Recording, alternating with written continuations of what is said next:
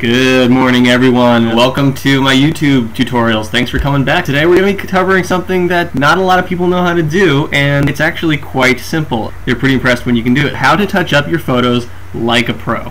And all you need is Photoshop and Internet Explorer. Alright, so now you open Photoshop. Oh, my ride's here.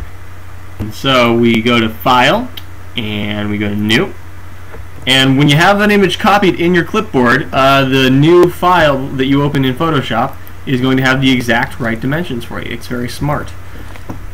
Okay, so here we are. The first thing you want to do is go to the stamp tool. This is your bread and butter. This is the way you're going to go from amateur photo to professional photo.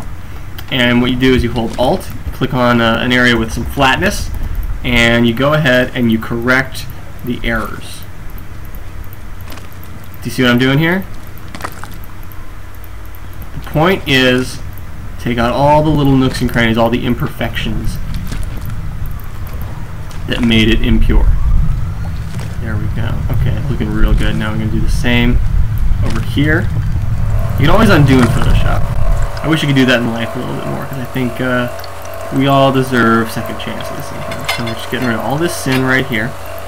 And when explaining death to your children, I think the best approach is not to treat them like kids. They are hopefully intelligent people who understand abstract concepts, and so what you're going to want to do is you're just going to want to say, let's say your child's name is Charlie. You say, Charlie, Grandma went up to the sky. She's not here anymore. She can't talk to you. You can never see her again, and it's not because she didn't love you.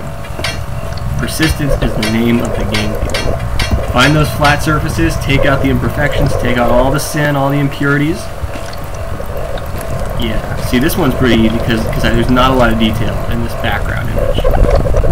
Undo. You say, Charlie, you know how you can undo in Photoshop? Well, Grandma cannot undo. It was permanent. What happened to her was permanent. Okay. And it's not because she didn't love you. But what we're trying to do here is look professional. I don't want to cut any corners for you. I want to show you the whole kit and caboodle. So you get the blur tool, and you make sure all those imperfections are as soft as possible. Now that you've blurred it, this might seem a little bit contradictory. What you want to do is you go to the sharpen tool, go right back and sharpen. Oh, my ride's here. And just sharpen it on up.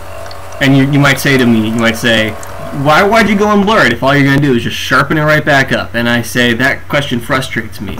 But you can see, look at that. It's really coming alive here. Grandma didn't want to leave. She had to leave, and it wasn't up to anybody but the one. And don't forget about this guy in the background, because a lot of the time there will be pictures of guys in the background that you want to get. Here's where you can stop right here. This looks professional. What you could do is you go to Filter, Lens Flare. And lens flares are great because they really make it seem like everyone was in the room at the same time. I sometimes also like to play around with the gradient tool right here. It directs the eye straight to the sin.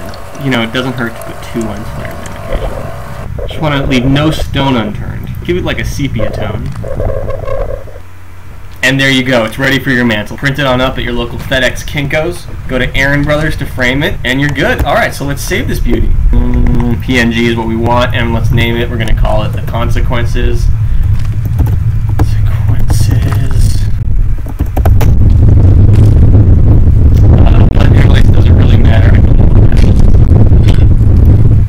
Alright, well that's it. That's the tutorial for this week. Feel free to comment. Leave your comments about your favorite experiences with Photoshop, your favorite experiences when sin clouded your life and blocked out the sun. And make sure that you update me on how your own projects are going. Be sure to leave out any proper nouns, any pronouns, about location. Turn off geotagging. If you don't hear from me in the next 3 weeks, it's probably fine. But after 4 weeks, I would start burning anything that links you to me. And just have fun with it, you know. It's not going to come out great. Hang on. No!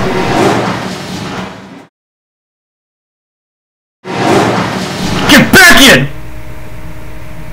Get back in!